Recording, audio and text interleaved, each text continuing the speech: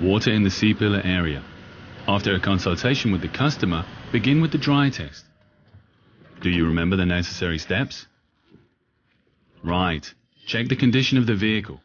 Where exactly does the leak appear? What are the possible reasons? Afterwards, carry out a visual check of the vehicle, especially seals which have become porous in the course of time.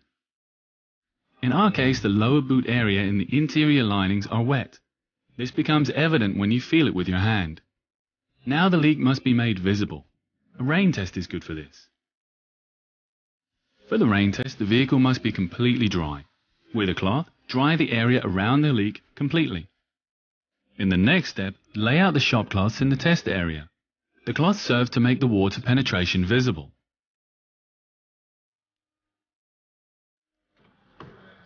Proceed with the first rain test.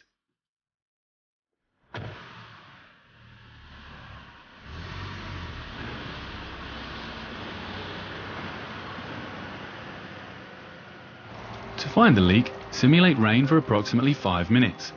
If in this time you find no leak, then water the vehicle for another 20 minutes. Dry the vehicle thoroughly. Back in the workshop.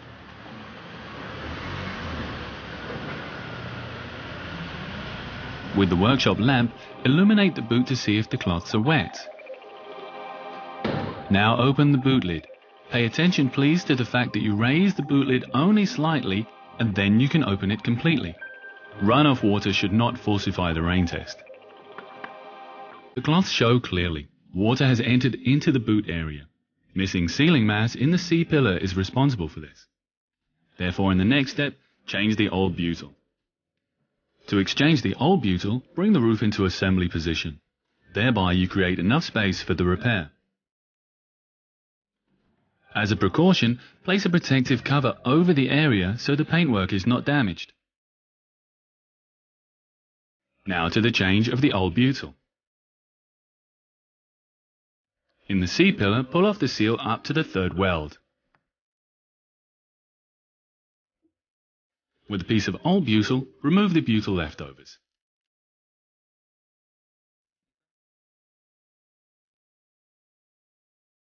Now dry the repair area with the dry gun. The last drops of water disappear and likewise provide for a better adhesion of the new butyl. The cleaning agent Terostat is used next. With a cloth, remove grease and dirt leftovers from the surface. Terostat has a drying time of approximately 1 minute. In the following step, apply the new butyl strip. Cut off the length necessary. The first butyl strip runs along the vertical line of the bodywork edge from the upper end up to the third weld. The second strip runs along in a U-form. When attaching the butyl strip, pay attention that you don't touch this with your fingers after pulling off the protective paper. Otherwise, additional leaks could result.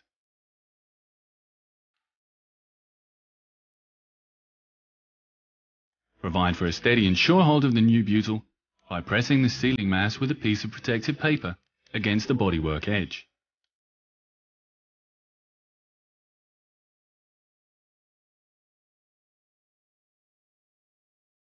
Apply the quick-drying glue to the bodywork in the marked places.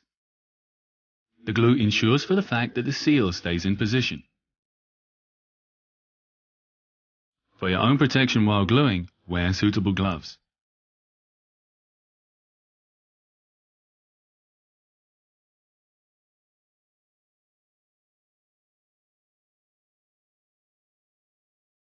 Press the seal firmly against the C-pillar. Now check the successful installation of the new butyl. Go once more into the rain test.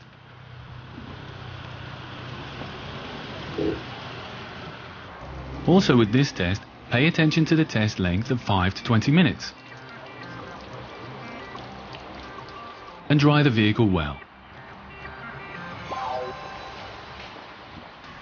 The leak is repaired. With the last examination, no water has entered the boot area.